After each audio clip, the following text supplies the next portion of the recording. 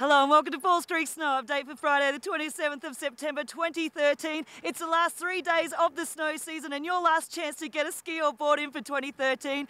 We've seen an amazing couple of days of weather, a bit of snow overnight and temps down to -3. Have the groomers firm packed this morning and softening throughout the day.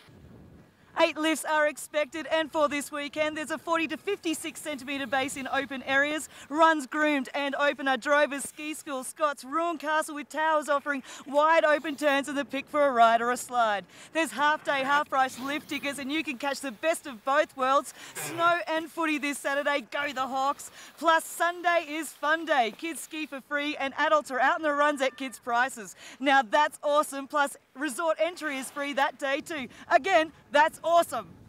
It's a fully fun-loaded weekend ahead with deals on, so you'd be mad not to be up here. It looks like we're going to see some snow again tomorrow with sunny skies on Sunday. What a weekend not to miss, and it's the final one. And if I don't see you up here this weekend, I'll catch you again in 2014. I'm Samara Tander with the latest from Falls Creek. Come up here for a ski or a board.